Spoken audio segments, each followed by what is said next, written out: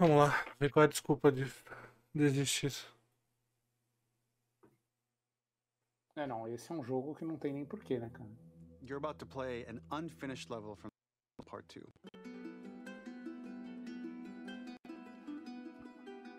The reason we added this section is there are a few sequences, and we picked the 3 of the best ones, that we cut from the game. Often we build a game that's much bigger than what ends up being the final product. They were months away from being finished, but we wanted to give you an insight of what it's like when often we have this whole thing constructed and it doesn't have final art or audio or dialogue. And here you get to see the building blocks of what it's like when we first string a bunch of these levels together. This is the intro to the first deleted level, and this is the roughest of the 3. We wanted to show more of how Jackson operates. So this is where Ellie ultimately kisses Dina. This sequence would have come very late in the game as a flashback sequence while you're on the farm with Dina. And we wanted to show. Caralho, mano, mas o concept da Dina é o tucano ali, né?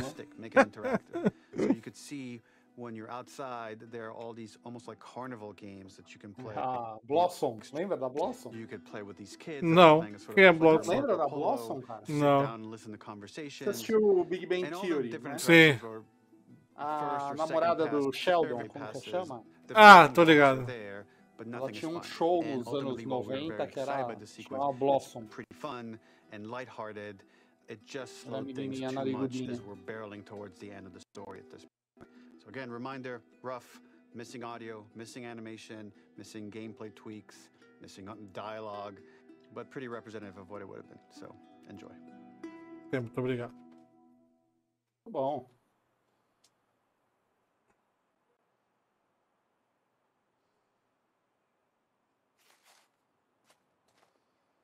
Caraca, L bêbada. Que isso? Cara, o remaster pro PC do primeiro Last of Us saiu pior que isso, cara. Bom, não sei se isso aqui vai pro ar, mas você está no Roleplay. A gente começou a fazer um teste aqui. A gente recebeu o Last of Us Parte 2 Remastered. Não tinha por que fazer mais conteúdo sobre ele. A gente já fez mais conteúdo sobre Last of Us.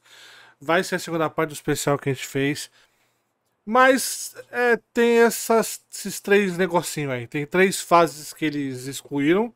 E como o Neil Druckmann acabou de explicar, eles fizeram um jogo muito grande que precisou, né, ser tá maior que já foi. Então imagina qual o tamanho que era do jogo.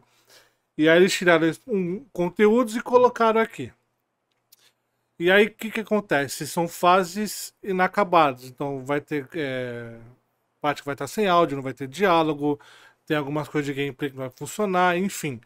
E essa daqui é a parte antes da Ellie chegar na festa ali. Que rola o beijo e a confusão toda, tá? Então eu tô aqui com o Thiago, esse arrombado, que não falou nada até agora. Caraca, por que isso é assim, cara? Eu vou começar a te cortar. Quando a gente vai fazer a introdução, eu vou falar em cima, foda-se. E a qualidade não vai estar 4K, o cacete, porque eu tô transmitindo pro Thiago via Discord, via Remote Play. Então tá.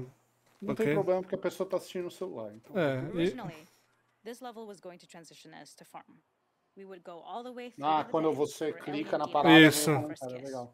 Then we would play through farm, and when Ellie plays the guitar at night, she would remember the Seth incident. So, the opening for this was a little tricky. We needed it to match at least a little what you might expect emotionally coming from prior beats, because we were already purposefully disorienting you in time and space. Remember, you just came from this huge fight. To jump straight into it would have been a little too jarring.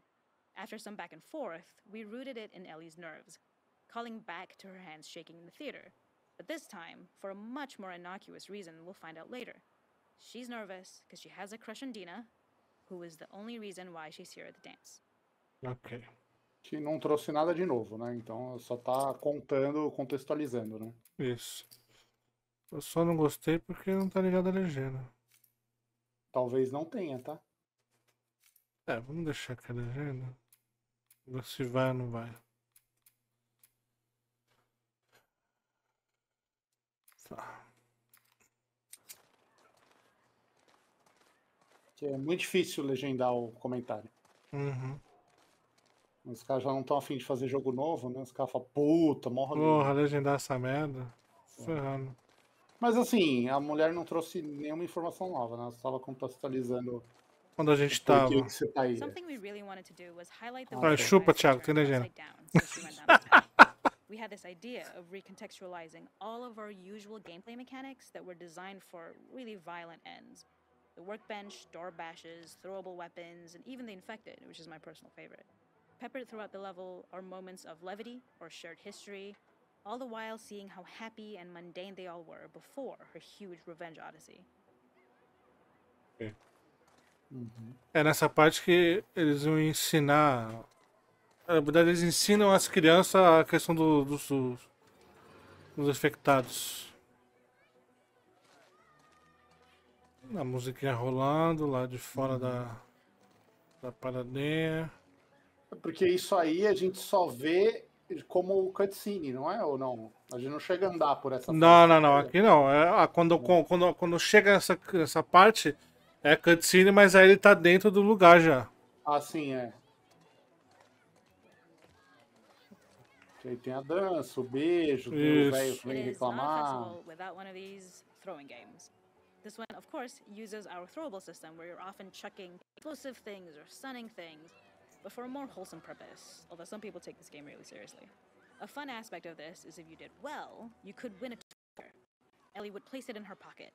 If you had done this, you'd find the toy with JJ, the baby, later back at the farm. Ah, When legal. we cut this, the toy made it through anyway because it was so cute. It is the same one you see on the tractor at the farm. Ollie the elephant. Ah, beleza, mas assim, realmente. Pra que perder tempo fazendo um negócio desse, tá ligado? Num jogo tão imenso. Sei lá, eu. Não, eu fico pensando assim, porque normalmente essas cenas cortadas têm um motivo pra cortar. E aí, tipo, realmente, por enquanto, é aquilo. O que isso agregaria, entendeu? Pra que você passaria por isso? Sim. Ah, não, pra você ver Jackson funcionando, tal. Não, mas ó, que legal. Essa é a Cat. Essa é quem tatua a Ellie. Entendeu? Ela fez a tá. tatuagem na Ellie.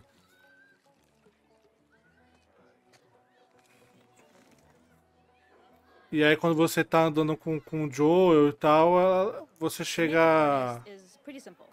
It's one of those little in-game scenes we peppered in to make it feel like Ellie had roots in the town. Hallie, our writer, mentioned that in her mind, an ex-girlfriend of Ellie's tattooed her arm to cover up her scar. So we figured this might be the only time you get to see that. We wanted to hint at it and allude to it and make it feel like there had been so much more that had been happening and so much more that Ellie threw away. É, quando na parte que eles vão buscar a corda do violão lá, eles chegam a comentar sobre ela e tal. E aí no diário tem também. A Ellie This is one menciona. of my favorite sections because I think that it achieves both the slice of life aspect of Jackson while also being a stark reminder of how dark the world that they live in really, really is. To attract attention and curiosity, one of the kids was supposed to make this adorable, messed up little clicker impression, and the others would giggle. We tried a version where if you got close enough, the kid might try to follow you a little before turning back. Since clickers are blind and move by echolocation, for this game of messed up tag, Ellie must close her eyes and listen for when the children give themselves away. The thought was that these kids are in relative safety. They still grow up with the dangers of clickers and runners, and all those lessons would embed themselves in the games that they play. When the festival got cut, they tried to preserve this moment and move it to the front of the game where the snowball fight is, as a tutorial. However, being in the headspace of a clicker doesn't really teach you how to deal with them. Eventually, it evolved, and they instead made the snowball fight, which was, I think, way more effective. For me, it's character illuminating that not only does Ellie know this game, she plays along. There's a familiarity with the kids that's really nice to see, especially because it's such a difference from the Ellie we see later, who has a sort of hollow normalcy that she's trying to get with JJ, but kind of fails. Mas assim, eu não sei, cara, eu discordo. Eu acho que isso aí seria mais interessante do que a Do que guerra eu de- também. Porra, cara. Eu acho que seria mais legal. Porque você vai mostrar que as crianças estão sendo ensinadas desde do começo, né? O que são, o que tem lá Sim. fora. Eu acho que ia ser melhor. Ah, Cara. e é aquilo, né, cara? O ser humano ele joga, ele brinca, assim como qualquer animal brinca, é justamente uma simulação de uma caçada, Sim. de uma perseguição, de uma parada assim. Então, tipo, faz sentido pra caraca você voltar pra isso, né, cara? Bem mais interessante. Os psicólogos falam que as crianças, elas brincam, elas falam sozinhas, porque elas, quando elas estão brincando, elas estão representando tudo que ela viu no dia, entendeu? Finding some alone time with each other in a dark corner of a party. It was rewarding the player for peeking into a hidden corner, but ultimately redirecting them back to the festival. We also had versions of them smoking weed here, despite Maria's consternation, probably having gotten it from Eugene. Vai se foder, cara. O mundo foi pro caralho e vocês estão preocupados com o jovem fumando maconha. Porra, cara.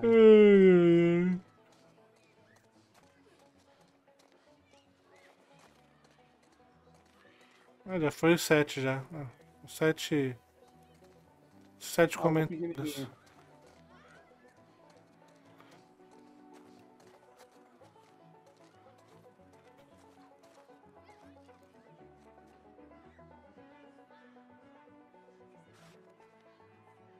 Porra, se aparecer o Joe, eu vou. Eu vou chorar, cara. Eu entendo porque eu vi o Tommy e fiquei levemente com raiva. Eu guardo o rancor dele, cara. Burro do cara. Tudo começou por causa dele. Não, e sabe o que me irrita? Que as pessoas discutem o tempo todo. Não, o Joe jamais falaria o próprio nome. Ele não falaria, tanto que ele não falou. Ele não falou em nenhum momento, ele fala. Tanto quando ele fala, o Joe olha pra ele. O Tommy então. Não, o Joe até fala depois, mas o Tommy já tinha falado. Sim. Mas a hora que o Tommy fala, o Joe ainda olha pra ele e fala, porra, tu tá falando, seu animal. Isso é burro, cara. É foda. Bom, agora vamos pro esgoto de Seattle. Cara, eu acho que nada justifica ter esse remaster, tá, gente? Porque o jogo é bonito. Se você tiver. Já era bonito no Play 4, eu joguei no Play 4. Eu zerei tudo de novo com a versão do Play 4 no Play 5. Dá uma melhoradinha. Vamos deixar ele falar aqui agora. This comes on the só porque ele é heels um of Neil where Druckmann, ele Ellie pode vir goes into atrapalhar. a building and she survives an attack by stalkers and gets thrown out of a window and gets swept away by the current, and then we cut this section that used to be there in the final game. Now you will get to play it. So this was a way to get a bit more interesting puzzles, interesting traversal, figure out how Ellie can navigate the sewers with the fighting current. Ultimately, with a lot of these levels and these sequences, the reason why we cut them were for pacing purposes. But here it is for you in this very kind of raw form that part of it will feel finished, parts of it will feel like assets are missing as far as audio, animation won't be final, but it's a glimpse into what a game looks like when it's months away from finish. Muita insegurança. Você já falou isso antes, cara. A gente já tá sabendo que não tá falando. Você não conhece. Tu não conhece a galera que joga videogame. Caraca, mano. Caraca.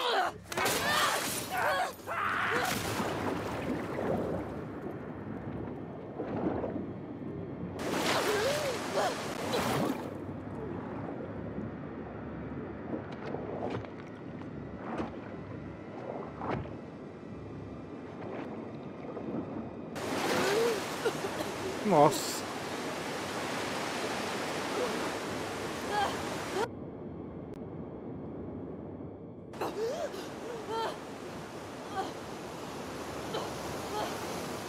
Você já tá no controle? Tô controlando. Legal.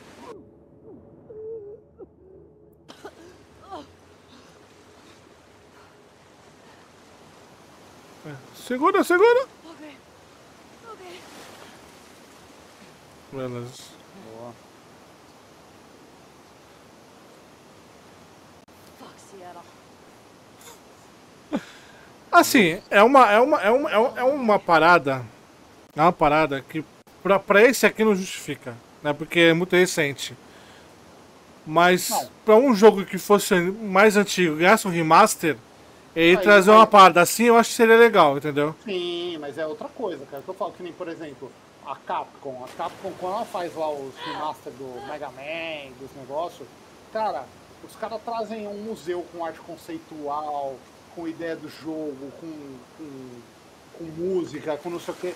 pô, legal, entendeu? O Mark of the Ninja que eu falei, na edição definitiva dele, vem com os comentários, então você tá jogando o tempo todo, você vai ouvindo o desenvolvedor falando, faz sentido. Agora, sim, pra mim, é muito pouco. O que eles têm em favor deles é que a atualização do Play 4 Play 5, acho que é $10, vai. É. Então ainda, tipo, pô, beleza, vai, se você quiser você paga, senão... Mas eu não consigo ver nem diferença, cara. O jogo já era lindo, cara.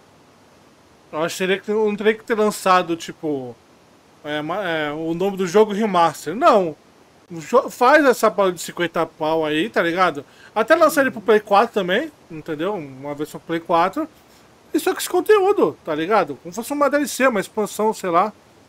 Sei lá, Sei lá, não... This level, internally known as Fine Nora, was quite long in duration as we had to make Ellie traverse far distance. Muito louco porque tem 2 jogos e 5 remasters. É uma loucura, cara. Approximately 10 minutes more.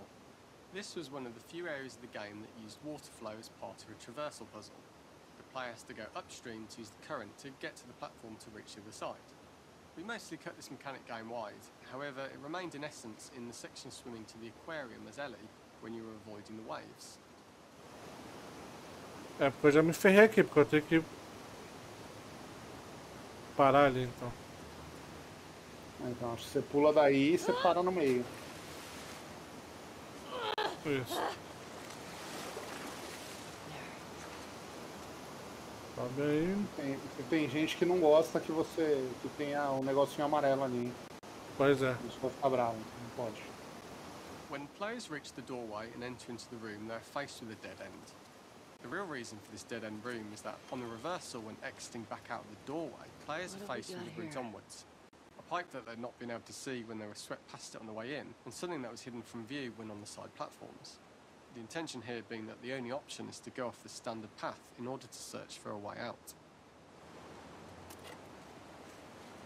Agora dá pra pegar item também. Mesmo sendo...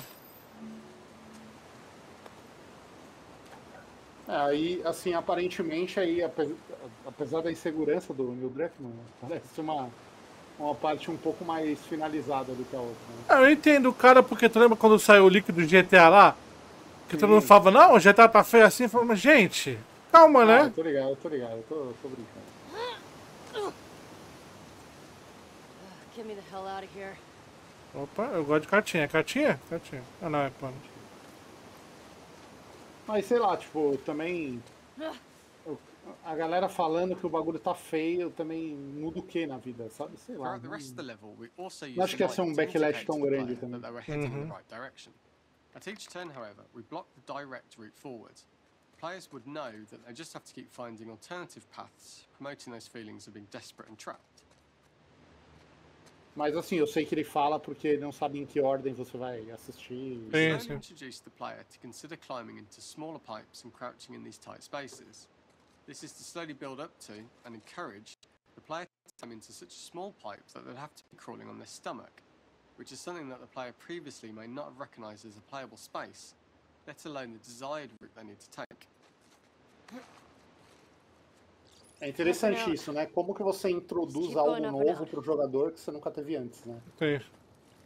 We added a tiny space just to reward the player's exploration with a pickup item, and we made sure it was something that made sense that you'd find in this area. A canister and all the garbage that had been washed into the sewers from the surface.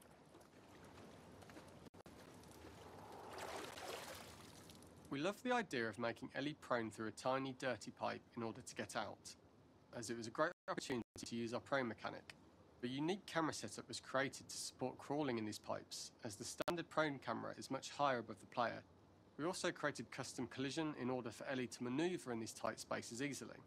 Initially, the oblong collision capsule around her character caused issues crawling around corners.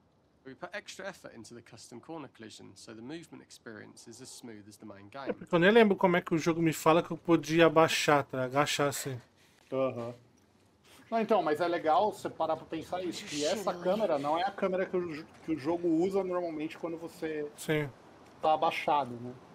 Então é legal também pensar nos problemas que... Porque às vezes as pessoas falam assim, que é o bagulho que irrita também. Ah, não, mas era só fazer isso, bicho. Não é só, porque olha como pra você... Foi o que... Eu nunca discutiu, mas eu conversei com você do Stray, lembra? Pô, Aham, era só colocar um bagulhinho ali pro gato pular, tá ligado? aham. Só que aí você me explicou os problemas. Mas quem tá jogando fala, porra, Ah, não, claro. entendeu? Falta um bagulho ali.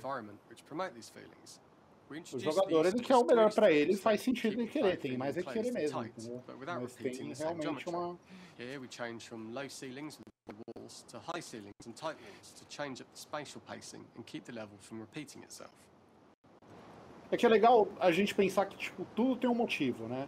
É igual a discussão do momento lá do Power World lá. Uhum. Que, tipo, cara, ah, não, aparece Pokémon e não sei o que, e os modelos são igual e tal. Cara, não é por acaso, sabe? Tipo, não é porque, ah, não, mas os caras com certeza plagiaram. Não, com certeza eles tinham intenção de fazer todo mundo discutir sobre isso, cara. Já atingiu o nicho, né?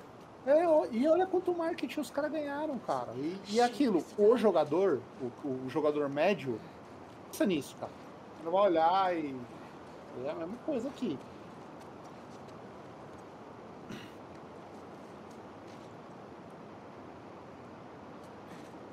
Originally, we had the waterline much higher here, so players had to swim through this tight tunnel. However, from watching user test feedback, it was occasionally causing people to discount the route entirely and turn back on themselves. So to avoid any risk of this happening in the final game, we present a lower water level so the tunnel is easy to see and commit to using. Although this isn't as impactful without the prone swim, it's the better decision as it means a smoother experience for the player with no backtracking frustration. As we surface from the water and over the crest of the slope, we reveal what is further in this tunnel. A clicker that has sprouted and the fungus has grown on the sides of the pipe. It was great to see people who user tested this area becoming increasingly worried as we forced the player to squeeze past the fungus and inches away from the clicker's face, all the time not being sure whether the clicker might be alive or attack them. Although we aren't as cruel as to force a clicker attack in such close proximity, we do have a payoff for this moment. This clicker momentarily turned into Joel to show Ellie's PTSD from what happened to Joel at the start of the game. Ultimately, it was more impactful there because it could become the centerpiece of that experience. Whereas in the sewers, we weren't able to make it as much of a narrative point and give it the breathing room and reaction time that it deserves, given the tight space. Pô, eu ia achar isso irado, mano. É, não, pô.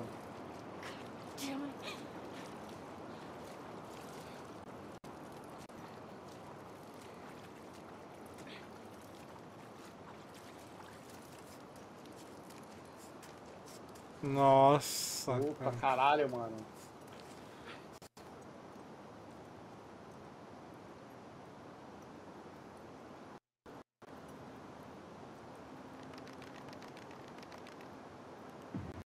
Nossa! Caraca, mano. Maluco! Mas assim, não precisava, cara. Você é louco. Meu. Da gatilha foi em mim isso aí, mano. Você é louco. Caceta, meu irmão. Mas é uma ideia muito boa, cara. A pena também não ter tido, cara.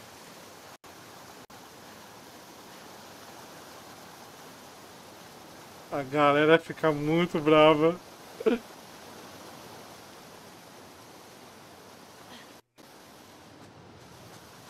For the final section, we eventually opened you out into a wider area as you traverse through such tight spaces leading up to this.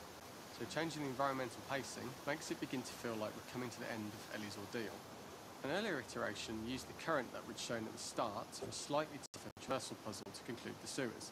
The ladder was clearly visible from most of the area, but the player was faced with a fast-flowing torrent of water they couldn't cross. If the player attempted to jump into the water, they were not able to swim across the ladder due to the water's speed. But instead, they had to traverse the pipe running along the top of the space in order to get across the water.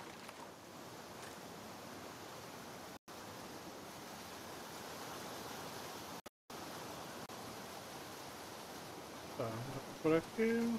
É por aí mesmo.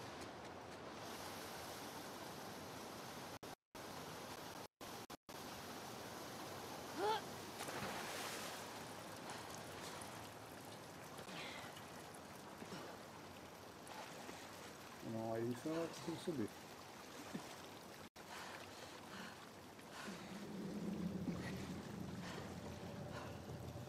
Acho que é atrás. Caraca, tu viu o barulho? É, eu vi. Tá vendo ali, ó? Aham.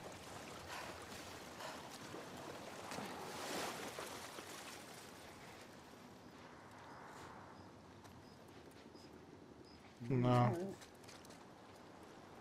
É, cara, por mais que seja um jogo difícil de digerir, eu acho que ele é um jogo bem legal pra ficar discutindo sobre ele, cara. Não sei porquê, ele tem muita coisa, cara. Tem muita nuance que nem todo mundo concorda também, né, cara? Sim, A gente tem um podcast de 4 horas também sobre isso, né? Então... pois é.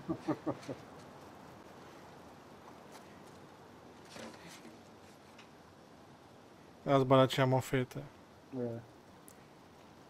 Using this pipe was retained in the iteration we shipped with, as it's the last of the extreme methods Ellie has to undergo in order to escape the sewers, and what she will go through in her pursuit of revenge.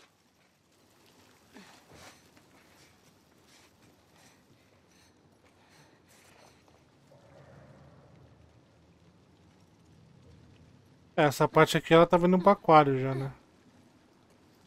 Sim. The last ladder climb is quite lengthy, and although we could have trimmed it down to a shorter climb, we liked how this last segment of the journey built anticipation for whether there was success at the top or not after all you've been through. Ultimately, the ladder exits out into the subway station, which is how it connects in the final game. Ellie then has to find her way to the hospital from here, crossing paths with the scars for the first time. Se pra quem gosta de game design, que nem a gente, é legal pra gente entender que os caras criam um bagulho todo, né? E aí depois passa por tipo um filtro, né? Pra ver o que vai ficar, mantém pro ritmo. Você coloca as pessoas pra testar, né? E justamente ver o que acontece, entendeu? Porque é muito louco, cara, porque às vezes a gente pensa que é básico, né? Tipo, não, você fez ali e vai rolar daquele jeito. Uma vez a gente fez um jogo lá na Saga que a gente foi apresentar no Anime Friends. E era um jogo de plataforma, né? Então, beleza. Tipo, você tinha o carinha, tinha um corredorzão assim, um side-scroller, né? Então tinha um corredorzão. Aliás, não era um corredor, era uma floresta. E aí, tipo, o mapa era inteirinho pra direita, certo? Porque desde que você conhece videogame, você anda da esquerda pra direita. Sim. O primeiro cara que pegou pra testar foi pra esquerda. Ele falou, caralho, mano. Então, Pô, é meio óbvio. Um né? spoiler que eu vou dar de um vídeo que vai sair. Eu botei a participar de jogar Little Nightmares, né? Little Nightmares também é uma plataforma, né? Você olha, né? Rolagem lateral. O que vai acontecer? Você vai pra direita quando você vai jogar. Cara, ela foi pra esquerda.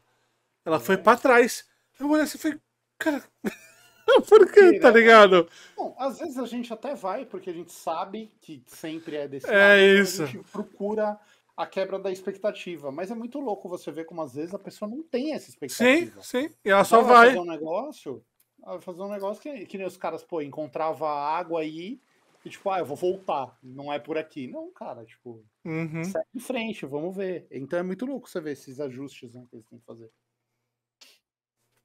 E realmente, às vezes cortaram uma área inteira por causa de ritmo. Falar, não, ficou muito longo, não... O jogo já é longo, né? Já é arrastado. Sim. Então... For this third and final deleted level, what we call the boar hunt sequence, this was a sequence pretty late in the game. It was right after the whole Seattle Abby sequence where Abby spares Ellie. And then we wanted to come back into Ellie's story, but keep it a bit mysterious. Ela fala sobre isso no diário dela. So we're coming in on Ellie, and she's following a trail of blood. And we wanted to mirror, in a way, the deer hunt sequence from the first game, but this time do it with a boar. And there's something with Ellie that now she can't let go of this violence. She's pursuing it, even against this innocent animal.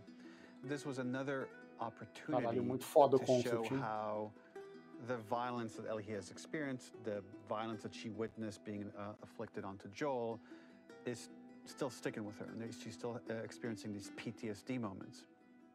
This was a sequence that was pretty far along and was cut pretty late in production. Parts of it are still really rough, but the gameplay, the building blocks were all there. I think you'll have fun to see, like, again, a rough, unfinished sequence that you can play. You can see all the way to the end, and including a cinematic that we end up cutting. And the remnants of the sequence ended up being mentioned in Ellie's journal. So this part of the story that we developed still made its way into the game as kind of optional stuff that you could read about, but here you get to experience it. So as a reminder, it's pretty rough, months away from being finished, but you get to see it now. Tá bom, eu te perdoo.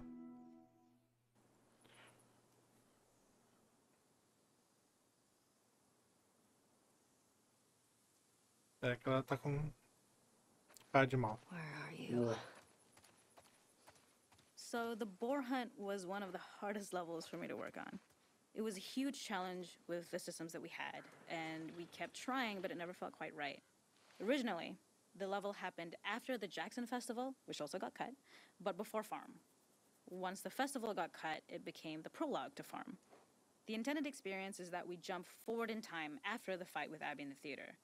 We don't know where Dina is. We likely assume she's dead because she was just bleeding out. Ellie is alone. Her hair is short.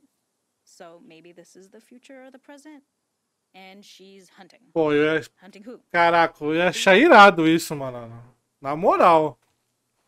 Porque, pô, logo depois. Sim, porque logo depois do bagulho da Abby, você tem uma Ellie assim, sem nada, sem ninguém do lado, tá ligado?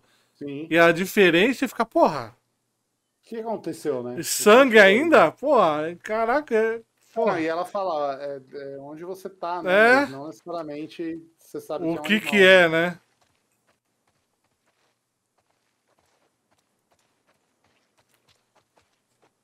Eu falo, cara, tem que. Não é nem gostar do jogo, é gostar antes de. você seguir o rastro de sangue, tá vendo ali à sua direita? Até onde você consegue ir? Ali? É. É um caminho também. Não, porque eu fiquei interessado em saber, tipo... Ah, ela fala, tá vendo? Cadê o sangue? Entendi. Não, beleza, mas vamos ver. A gente não tá ligando. Não, porque eu fiquei interessado em saber... Ah, eles bloqueiam. Eu fiquei interessado em saber, tipo, por exemplo... Porque eles provavelmente trabalharam isso aí pra virar outra coisa, entendeu? Sim. Porque não necessariamente numa versão em construção ia ter algo te impedindo ali, né? É porque esse aqui é meio que tá interligado com a fazenda, né? Sim.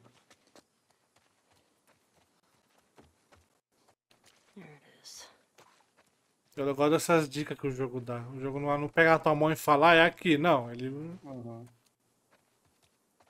O personagem... Não tem o Atreus falando, e aí, mano? Mas tem os caras lá, mano. Você não vai lá, porra, mano. O sangue tá atrás, então. In early iterations of the fight, it was more arena-like. The player slowly whittles down the boar's health. Ellie gets more visceral and more vicious. We get a little worried about her. As the boar gets weaker, more panicked, more feral, and we start feeling sympathetic to the boar, was the hope. In all of these iterations, especially of these wider areas, it required custom AI and scripting to make sure it continued to feel organic as an animal, but we really needed it to do specific stuff. It needed to be able to close distances really, really quickly. It needed to charge to attack, but we wanted the feeling of hunting, so we needed to track it down from afar. And we also needed to discourage the player from attacking the boar when it's that close, or it would kind of turn into this melee kerfuffle. How do we do this in our world while keeping the boar believable?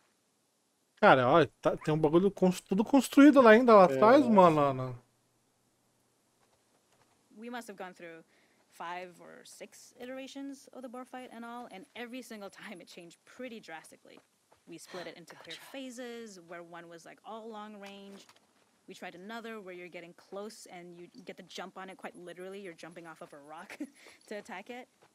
And then finally, we tried a bunch where you almost sort of go around a bunch of trailers and try and wrestle it. We uncovered after some time that taking down a boar over several phases felt very laborious and a little dramatic. It was comically long, it felt too boss-like, a little too gamey.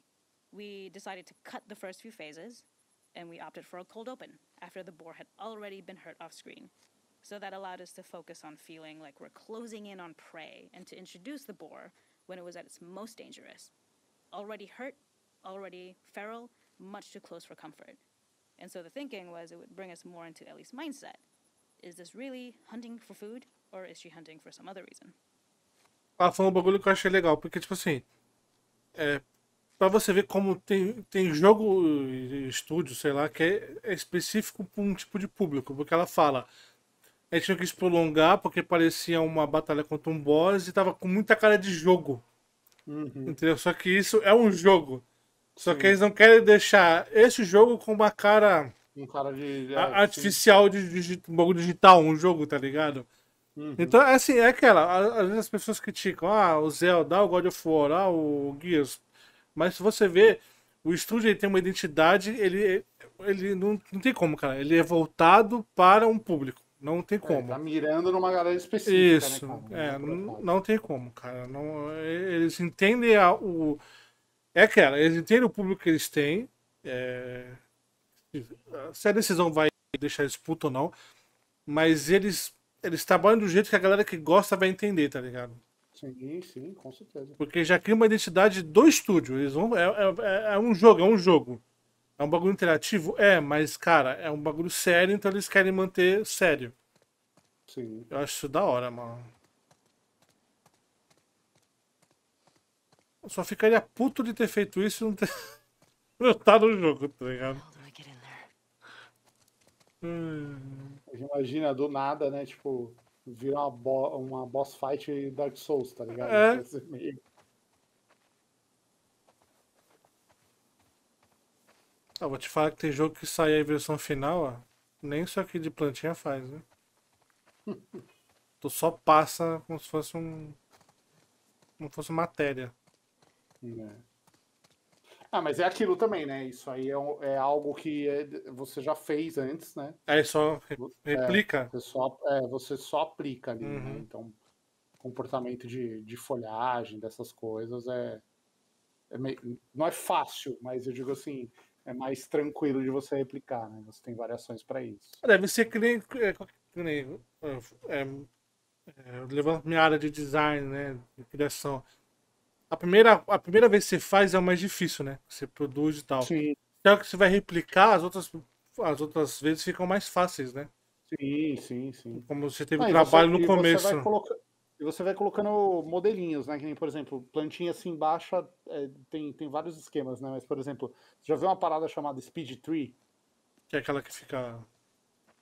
Cara, que é uma aplicação que era É uma aplicação que você usava com o Real, que você criava árvores, por exemplo, né? Então você olha aí os pinheiros, né? Tipo, você conseguia selecionar dentro dele já, tipo, sei lá, tamanho de tronco, quantidade de galho, quantidade de folha por galho, e nisso você conseguia variação, entendeu? Então, se você parar para olhar esses pinheiros, você não vai achar necessariamente um exatamente igual ao outro, mas você vai ver detalhes que você vai ver que um puxa do outro. Entendeu? Então tu selecionava a quantidade. Eu quero tantos, o tipo de árvore e tal. Aí ele já cria um. Meio que você consegue criar formas de replicar isso com variação, entendeu? Entendi. Legal.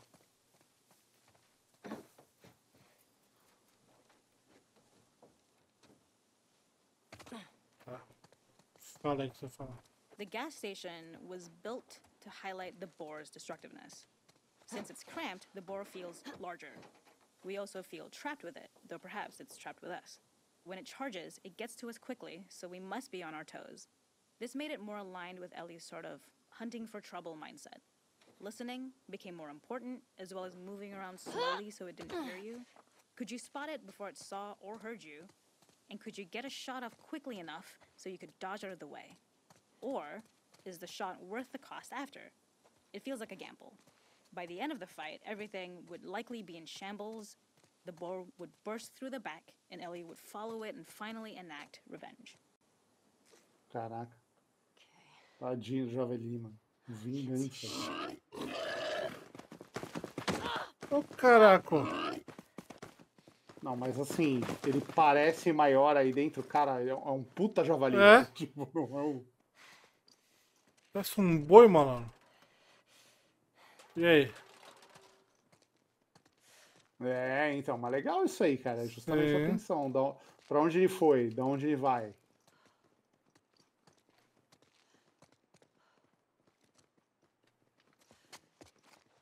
Tô ouvindo esse arrombado. Dá pra escutar, Got you.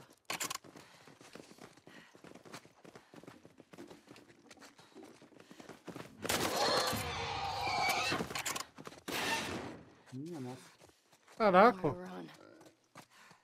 Ah, ele sai por aí. É, calma aí, deixa eu explorar aqui.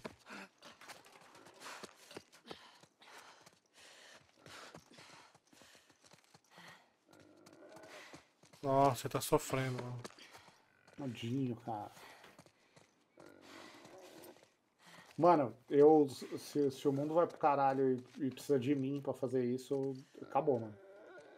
Olha. Sinto muito, a gente vai comer plantinha, cara. Comer, se alimentar de flor. Nossa, mas não mata um bicho nem fudendo, cara.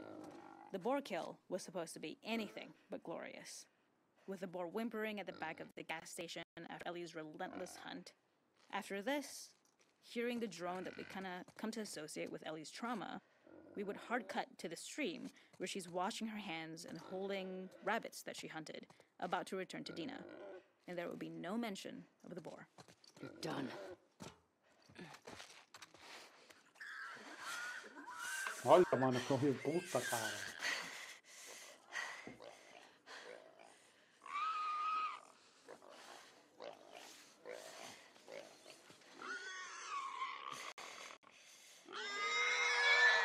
Tá louco. Caraca, meu irmão.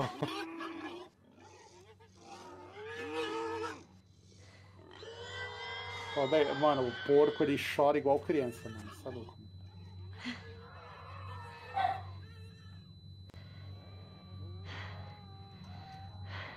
Vai deixar o bicho sofrendo além de tudo? Agora ela não consegue matar, né? Não, porra, mas agora que já fez tudo isso. Filha da. Caraca, porra. Não vale remaster ainda, gente, mas. Por isso que a Abby é a minha preferida, tá vendo? Eles têm também aqui, ó. Vamos fazer mostrar o sem volta aqui. Que é o tal do roguelike. E aí, tu vai jogando com uns pra liberar o outro, tá ligado? Entendi. Então vamos jogar com a Abby. Pra ver qual é que é. Mas dito isso, gente, ainda não. Não vai justificar de jeito nenhum, cara. Não tem como justificar isso aí. Não justifica. Eu falo, o que justificaria se fosse assim, não, putz, vai sair a versão pro PC, então a gente aproveitou e fez. Mas, cara, ainda assim, male, cara. Porque eu não entendi também por que não veio uma versão pro PC. Tá no planejamento, né? Mas. Ih, eu tinha que fazer alguma coisa lá? Não sei, acho que você tinha que escolher o lugar. Acho que era isso. E a arma, será que já vem? Oremos.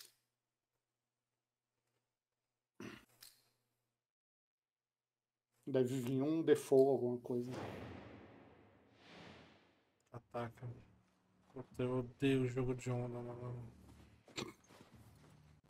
Odeio. Tô dizendo então que esse modo aí não te faria comprar o jogo. Nem ferrando. Não sei fazer porra nenhuma. Oh, mas 10 segundos, 20 segundos pra caceta também aí? Né? O bom é que a Abby resolve muita coisa na porrada também, né? Did you see anything? Ó, são só 3 pessoas, cara. Porra. Easy now.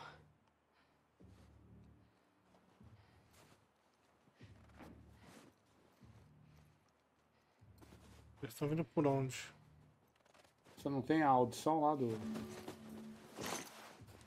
Calma, cara. Aí. Tem um taco de beisebol ali. Vai lá, moça. Se tu ver o rastro de neve, vai ficar muito puto. Deveria, né? Deveria. Louco aí, ó. O cara é quase o predador, mano. Você não quer, cara. Eu matei um bode de adorinha com faca, mano. É, caralho. Mano, isso é um bagulho pra deixar no currículo, mano. Caraca. Como é que bate? Eu esqueci como é que bate. Não viu nada. Esse é o momento de você descobrir como bate. Que isso? isso, Leandro?